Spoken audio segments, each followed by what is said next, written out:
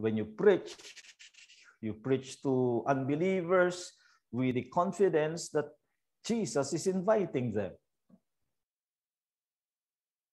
But when Jesus invites, he's not just inviting to send them to heaven when they die.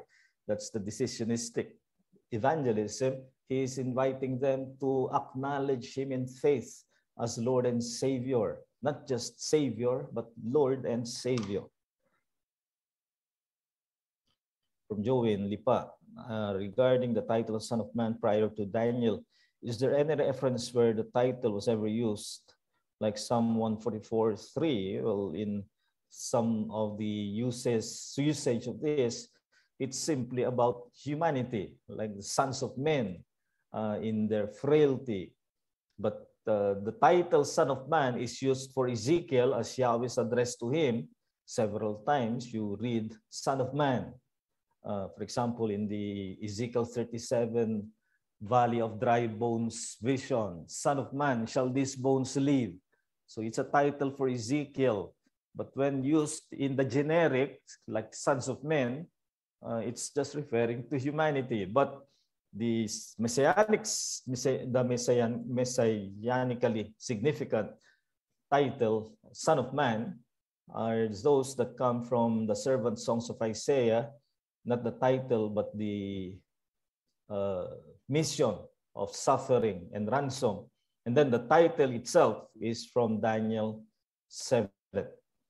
From Raymond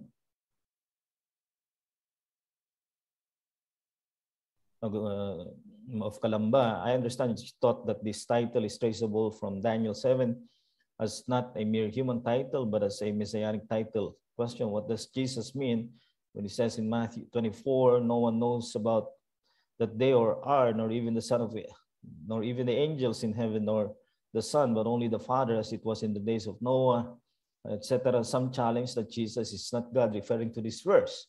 So to answer that, some say that he spoke as a human. The reason why he does not know the day and the hour kindly shed light.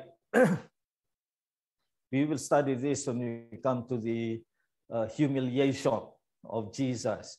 When he humbled himself, he really humbled himself, which means he restrained his divine powers.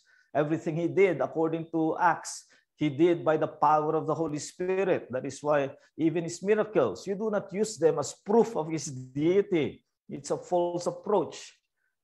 Even his miracles were done by the power of the Holy Spirit, not by his own divine powers, because his divine powers were restrained. And that included his omniscience. When he says the Son does not know, at that point he does not know because he was in the state of humiliation. So there were things that he just cast upon the Father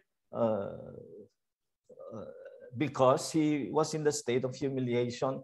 But even here, you will note the significance of the order, because the order shows first, no one, no man. Then, not even the angels. And then, not even the Son of Man, which shows that Son of Man is a title that is above angels. Now, that cannot be of mere human creature.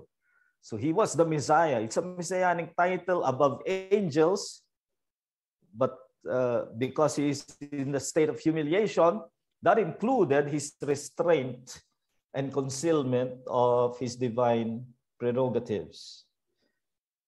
But we'll study that more when we come to the state of humiliation and incarnation of Jesus. Jones from CLC, how can we know if our term papers are containing heresies or things to reconsider? Will we receive any correction or clarification? Well, let me be the judge of that.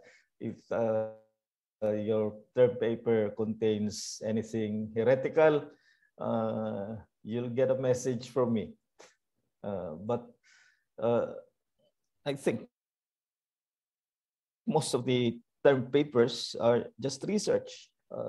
I don't see how you can have anything heretical, let's say Pontius Pilate, or unless when you do a research on Nestorius and Nestorianism and you recommend him, you'll get a message from me. But these are safe subjects, so to speak. Keanu from Bacolod. Is Christ's Father-Son relationship to God the Father eternal, or did it have a beginning? I'm talking about their designation as Father and Son, not their existence as persons of the Trinity. Well, I'll just make that point after the break, that he has always been the Son. But after the break, we'll have something about that. Other questions?